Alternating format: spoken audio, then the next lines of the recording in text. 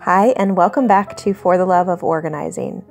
I have missed you all so much, and I'm happy to be back just in time for fall. I'll leave more info in the description bar about my absence, but want to jump right into this shabby chic transformation. Our master bedroom makeover was sparked by two things. One, the headboard and footboard were in great shape and free to us, but the color and lines were not really a match for our style. And two, Vant sent us beautiful decorative wall panels with a pearlescent finish in exchange for a video review. Now here's a quick look at the after, which is still a work in progress, but quite a difference from the before. And I would love to share the process with you.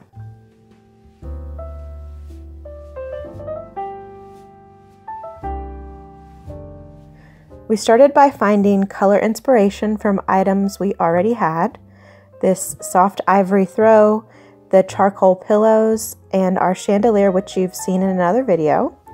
And we were initially thinking about using the soft gray you see here as well. Now, since the headboard and panels were not a cost to us, we had a little more budget to search for some antique elements to incorporate. We went to a local store that specializes in vintage building materials and came across these antique ceiling trim pieces. You may recognize them from my Instagram. They were $28 a piece, and they were the right size for our queen headboard, and my hubby knew right away they were right for this project. We also picked up these mercury glass candle holders to go along with the decor, and we already had chalk paint from another project, but grabbed another jar, and I'll link to the one that we like below. Now back home, it was time to paint, and the chalk paint doesn't require sanding or priming, as you know, which makes it well worth the cost if you can swing it. And to go from the dark color to the warm ivory took us a good 3 coats.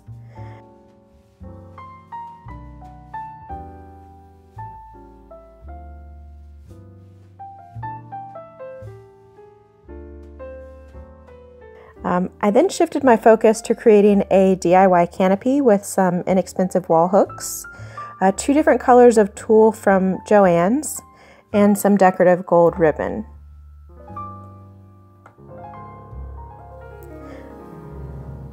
Now that the headboard and footboard were dry, we worked on attaching the vintage pieces.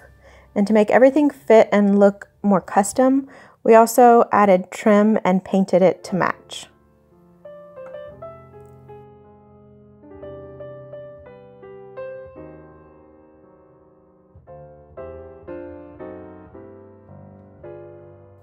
We were ready to attach the Vant panels, which traditionally are installed on the wall behind a bed to create a headboard, but they were open to us creating something a little different.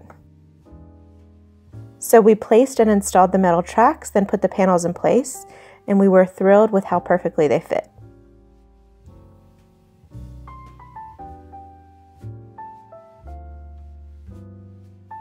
We wanted the same look on the footboard, and this part did require a little customization from my hubby. What he did was relocate the mounting hardware so that it ran horizontally instead of vertically, and we just used one panel. For the bedding, the green and gold comforter didn't match the new theme, but our daughter had a super plush comforter that was perfect, so we bought her something new and brought this to our room. It originally came from Kohl's, and it's ivory on one side and a deep charcoal on the reverse. These glam pillows were an old Ross find. And here's a look at the headboard and bedding with the pillows configured a few different ways.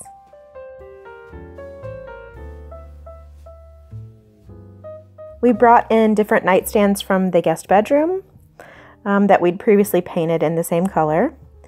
And this was filmed before we added window treatments in a dresser, but I've saved the rest for another video and hope this has given you plenty of ideas for your own home. Thanks again for watching. I post pretty often on Instagram at For the Love of Organizing, so I hope to see you over there until my next video.